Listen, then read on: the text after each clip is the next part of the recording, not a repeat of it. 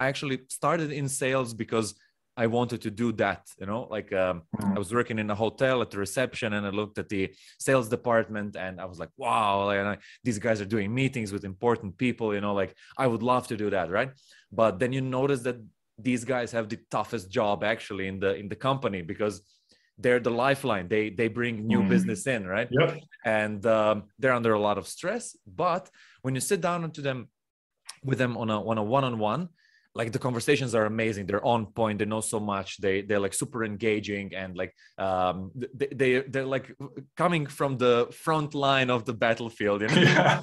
And I always found those conversations interesting. And then it's like, all right, I want to go into sales, you know. And I use it all the time to kind of better myself and improve my mindset and my talking skills and interpersonal skills, you know, body language as well.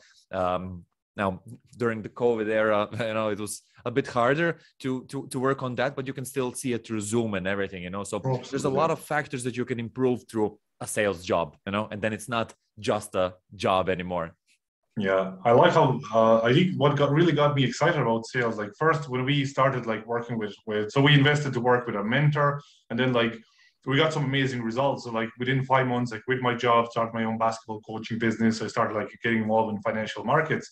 And then I quit my job, like it was all good. And then like I think our mentor was so impressed with our results that he kind of offered us like a sales job. Like as you said, like, you know, you get on a call with people, you tell them about what he does. If they sign up, you kind of earn your commission. It was all good. So again, I was never really excited about it. I was never in sales, and it wasn't my thing. But then Bob said something, Bob Proctor, he said something that I really kind of enjoyed. He said, it's the highest and the lowest paid job in the world. He said, it's lowest paid if you're not good at it, but it's also the highest paid job if you're really good at it. So then I attended some like sales seminars. Then you see all these, like you see so many people earning like 50, 60, over 100,000 a month. Like it's just crazy, you know, and you think like, oh my God, like this person's just good at sales. Like he has a really good mindset.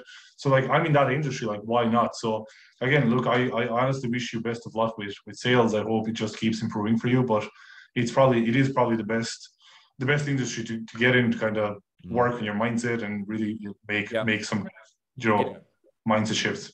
Yeah, definitely. I definitely love the commission at the end, because it comes as a, you know, like if you put in the effort, like you should be rewarded, you know. And I noticed in previous companies that I worked the same job as other people, but I was putting more energy into it, you know. I was like engaging with people and talking, and some people would just like be there to kind of just get through the day, you know.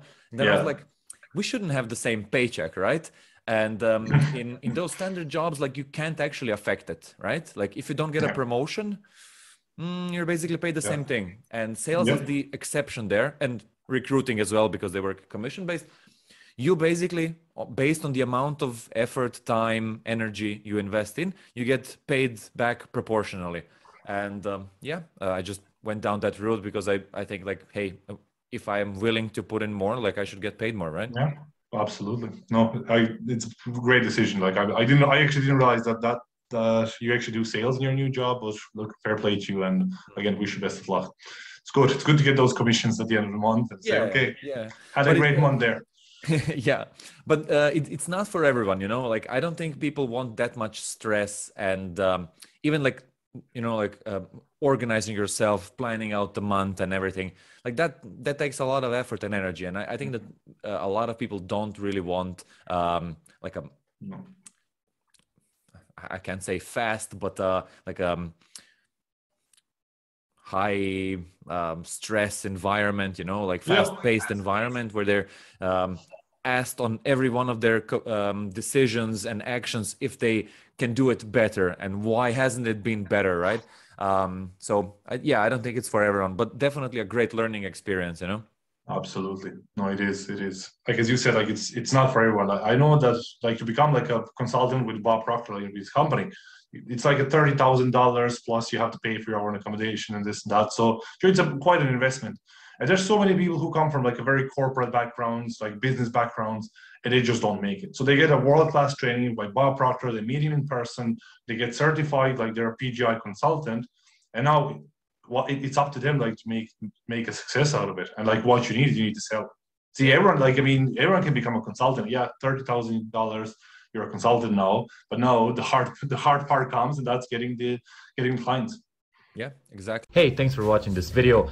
If you want to see the full version, go to the Uncle Gold Podcast YouTube channel or watch the next clip.